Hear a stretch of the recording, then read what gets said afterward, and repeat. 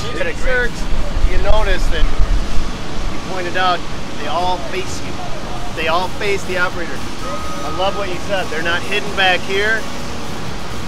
He's a grease Nazi, I found out.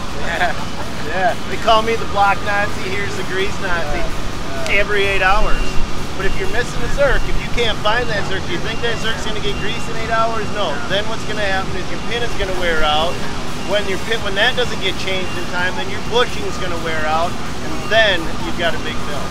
But something like a grommet like that matters. Like, we figured that out with BobCat. It's like, it's kind of what I liked about the Caterpillar is that the attention to detail is there. The price is higher, but things like that are not really happening on a she said every 50 hours, it's like, what light's gonna go out? Oh, on the BobCat? Yeah. Like, I buy new BobCats all the time.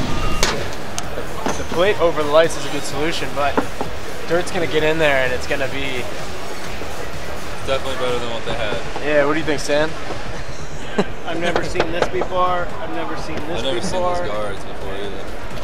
Yeah, I did. I mean, they put this guard around this. I mean, it looks like a pretty weak fix for a design flaw.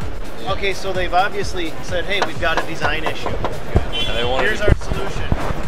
And I don't even try to fix the lights anymore. Just forget it. The lights are mounted here, flush mount. Right back here. They just pop out, and it's like, I can put it back in, but in 2 hours it's going to be out again, or I can just forget about it. You give up. You just, when it comes to lights, now I buy all BobCat. I absolutely love BobCat, but you have 2 BobCats. Look at this. This is a way better design. You can also put the forestry kit on here, really simple. Just put the mesh on top of the lights. You don't have to deal with it.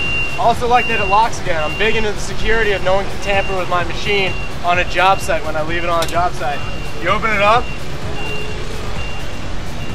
One thing though I will say about it is, like, you do have your camera here because the visibility out the back window is just not there.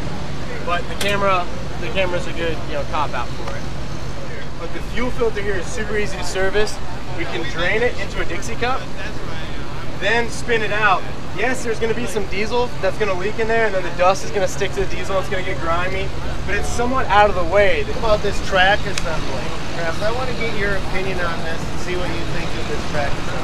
So, I love how open the track is. So in Florida, we deal with a ton of sand, and it's just like a sandy muck. Like it's like a concrete. I mean, it's a terrible soil. We have clay in Minnesota. Yeah. Everybody's got their unique thing. And I love how open this is because our BobCat, our metal and our BobCat tracks come up to here. Same kind of tracks we were talking about. Now you see what we were talking about. No clearance. No clearance to clean that out. You're going to get dirt in there. This right here cakes on this entire thing. And you can't even spray it out with a pressure washer. That's how hard it gets. Yeah, it's especially. And then think of all the stuff you got up inside here. This is all open space in here. Oh yeah, it'll get up there. And we have a thin layer of mud that just rides and wears these teeth and sprocket out.